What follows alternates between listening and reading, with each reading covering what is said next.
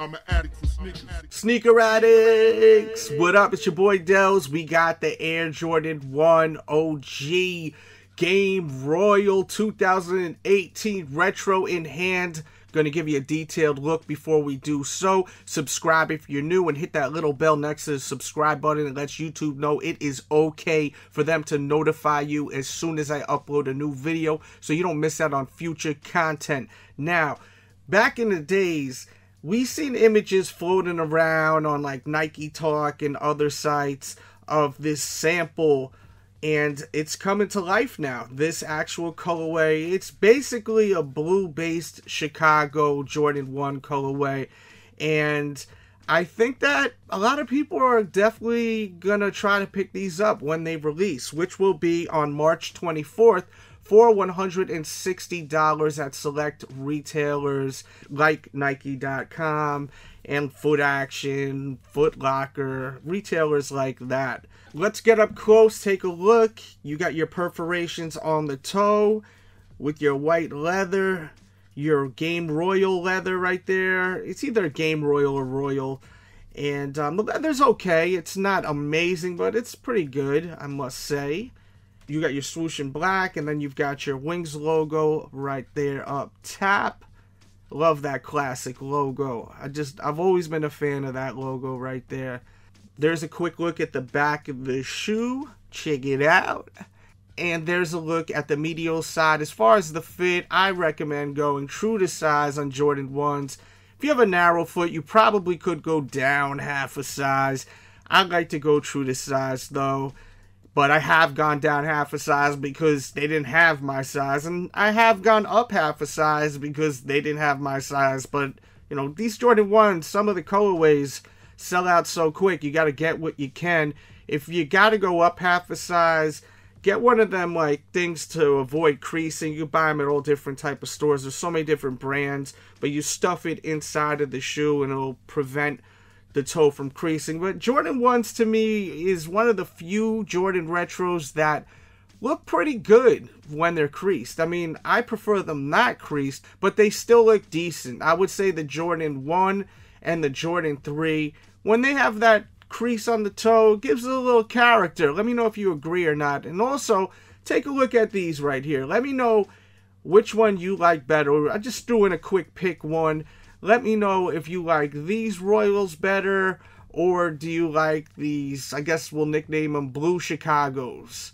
Unless there's another nickname for them. Let me know which one you like better. Leave that in the comment box below. And make sure to hit that thumbs up button, please. I love seeing a lot of thumbs ups. And you know what? I had a really rough day today. I gotta say, today was a super rough day. I may talk about it in my next podcast. If you didn't listen to the first one, I'll link it in the description box below, the Patreon exclusive podcast. I definitely had a really crazy day today. But that's not why you're here. So let's take that bird's eye view look at the toe right there. Check it out. Check it out. And then you've got your black laces, your nylon tongue with your Nike Air logo up top. You got your white insole with your Nike branding. And then there's a look at the outsole with your Nike branding. And there you go, with a close-up HD look at these shoes.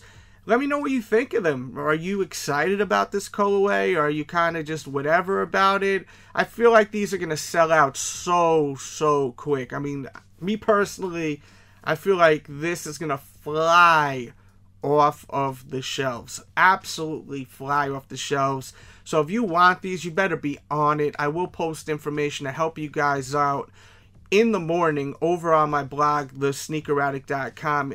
Just go there in the morning, I would say around 8 o'clock, and I'll have tons of information, where to find it, all that good stuff, so that hopefully you could score them. And also on my Twitter, at DJ Delz. If you don't follow my Twitter, I'm always tweeting out information, links about restocks, releases, all that good stuff. Don't forget, we got the Sneaker Addict tees available now. It's true to size. I will link that also in the description box below. Also, I definitely want to talk about this Air Jordan 9 bread. This thing flew off the shelves today, man. This thing sold like hotcakes. I was not seeing this happening, but at the same time, how did I not realize People got money this week, man. People are getting paid off of their tax refunds. So people are rich. They balling. They are spending that money, making it rain at the sneaker store, baby. I can't believe I didn't see this coming. I did the review. If you did not see the review, I will put that in the description box or pop up somewhere on the screen. It's a really dope pair of kicks, and I actually gave it a really good review. So definitely check out that video, but let me know in the comments, did you pick up these Jordan Bred 9s, or did you pass, or did you strike out? Man, craziness. I did launch my patreon.com/DJ Delz. The podcast is available now. This week's brand new podcast.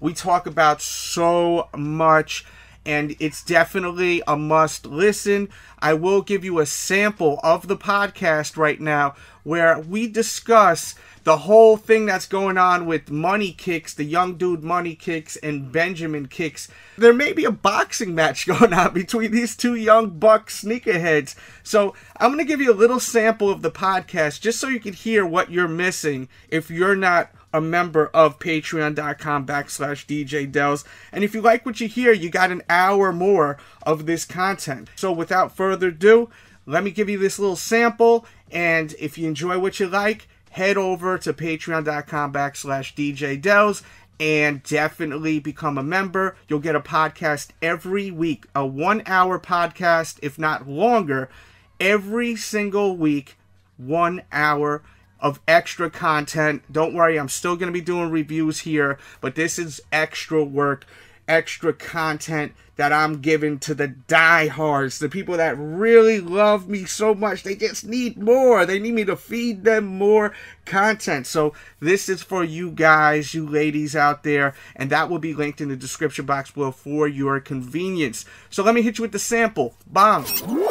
So this next topic, I think you guys are going to enjoy, and it's my opinion on this whole thing now about YouTubers boxing each other. We're seeing a lot of YouTubers going and boxing each other, boxing matches. We got that dude Adam boxing, I forgot what his name is, but he's a popular YouTuber. But getting to the sneaker culture, there's this guy, I'm sure a lot of you know. He's not even a guy, he's a kid. I think he's like 15 years old. He's super young, and he's from Dubai. Rich kid. The kid is filthy rich. His sneaker YouTube is Money Kicks, so you already know you better have that money. And he definitely has a lot of money. He has celebrities he flies out and he invites them to their house. He's got a zoo or something in his house. I've watched a bunch of his videos. I mean, they're good videos because he has celebrities there, takes them to the zoo, and then brings them into his house, and he has this really awesome sneaker room that's done really nicely. I mean, you got the money, you could get whatever you want. When you have money, you can have the dopest sneaker collection. I mean, if you think about it, it's not really a talent to buy all the rare shoes. You know, it is a talent, though, when you look at a sneaker collection and it's got stuff that most people don't have that may not even be worth so much money, but is a rare gem. Like, if you go to my sneaker room, yes, I do have sneakers that are worth thousands of dollars, but I also have shoes that are maybe not worth that much money, but if you see them, you're going to be like, damn, these are crazy. I never knew this came out. Like, you know, like, who has, like, the Young Jeezy Adidas Superstar? I don't know anyone that got that. Or who has the S. Carter Jay-Z Kanye West shoe? Yes, that's going for, I think it's going for about $4,000, that shoe. But, you know, it's not always about the price tag of a sneaker, first of all. I just want to make that clear. I'm more impressed by the selection. I like seeing different flavors, you know. It's like eating the same food every day. I mean, that's got to be boring after a while. If you just got all the freaking Yeezys, like, yay, you got all the damn Yeezys. But, I mean, show me different shit, you know. I like people like DJ Greg Street. He's got an awesome sneaker collection. He'll break out all types of brands, and that's what I'm into. I mean, if you're just into Jordans or Nikes, that's cool. And I can be impressed by that also. But if you're just someone that's filthy rich and you can just buy whatever you want, I would be more impressed if you showed me other brands and different type of shit. You know what I mean? But a lot of these rich young kids, they like to just floss. They like to flex. And that's what kids do. That's what 15-year-olds do. 14-year-olds. I think he's 14, 15. Now you got him. He's got his YouTube channel real successful, which it should be, because he got damn what so many celebrities that he flies out to Dubai to his house. And in no shape and form am I hating on this kid at all. I think it's cool, man, what he's doing. He's creating cool content, bringing celebrities to his crib, takes them to the, you know, zoo and all types of stuff like that. It's fun to watch some of your favorite celebrities interacting with, you know, the zoo and all that. Not really the interaction with him, I'm gonna be honest with you. But the animals, it's cool. And then with the sneakers, I feel like you could have replaced him with anyone in that environment and it would have been dope. You know, you could put anyone that's listening right now and fly them to, you know, some amazing house with animals, and, you know, then bring them in and show them this amazing crib, and then show them, you know, a beautiful sneaker room. It's that this kid got a lot of money, you know, well, his family got a lot of money. But once again, I'm not hating on him, you know. I think it's awesome that he's in this situation where he's able to do this, and it's a great idea what he did, so you got to give him credit. He put out a video, though, challenging another young sneaker dude, sneakerhead, sneaker enthusiast, and he goes by the name of Benjamin Kicks. Used to see him all the time with DJ Khaled. I don't really see him with Khaled anymore. Maybe Khaled, you know, he really got a real nice plug with Jordan Brand now. I mean, he damn what, he has his own shoe. So, you know, he's so plugged in. Maybe he just doesn't need Benjamin Kicks around anymore, because you used to see him all the time on the Snapchat, like always. He was like one of DJ Khaled's sidekicks, you know, on the Snapchat, because DJ Khaled basically got really famous off of Snapchat and just being himself and showing his personality. Of course, he was a huge DJ before that, and you can't discredit all the amazing work he did. Even back in the days, the mixtapes he did. I still have a CD I found in my garage, a mixtape with him and DJ Tony Touch.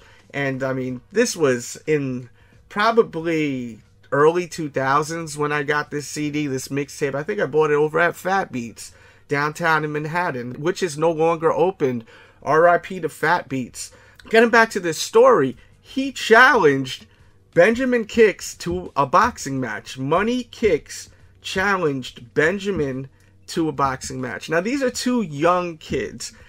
How do you guys feel about this? I mean, I know there's... And there you go with a little sample. If you want more, patreon.com/DJ Delz. Become a member. Thanks for tuning in. Much love. We out.